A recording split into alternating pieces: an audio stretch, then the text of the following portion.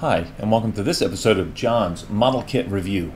Today we're going to be talking about one of my least favorite aspects of scale modeling, and that is masking between applications of paint. One of the most efficient ways I have found to mask between application of paint colors is to use a combination of thinly rolled snakes of either silly putty, or in this case I use some artist kneadable eraser.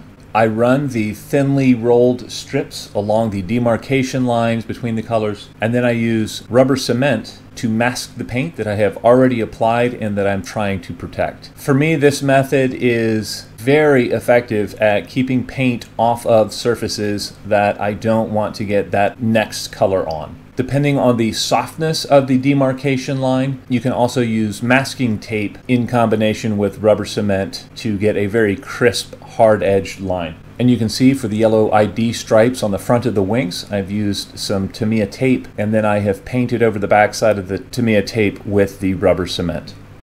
I also used rubber cement in coordination with some paper towel to mask off the entire canopy section. This was really quick and easy, and since I don't like putting the rubber cement over the taped canopy sections, I simply covered them with the paper towel and applied the rubber cement around the edges. Some things to be careful of using this technique. You actually want to apply the rubber cement very thickly. The layers should be at least 1/16 of an inch thick on all surfaces. What this means is if you don't take your time and do it slowly and kind of let it dry a little bit, as you turn the model over or from side to side, you can have runs in the rubber cement while it's more wet. That can run over the tape. It can also run over the snakes of kneadable eraser.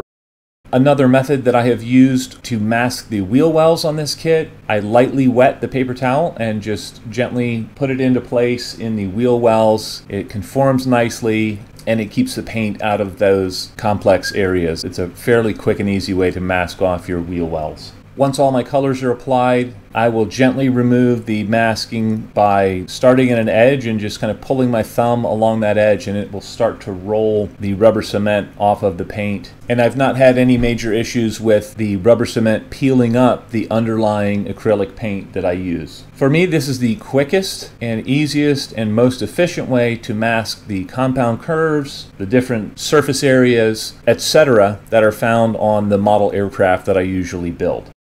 I have not used this method in combination with oil-based paints or lacquers. You may want to test and make sure that the rubber cement does not react in a negative way to your paints that you're trying to protect before doing this.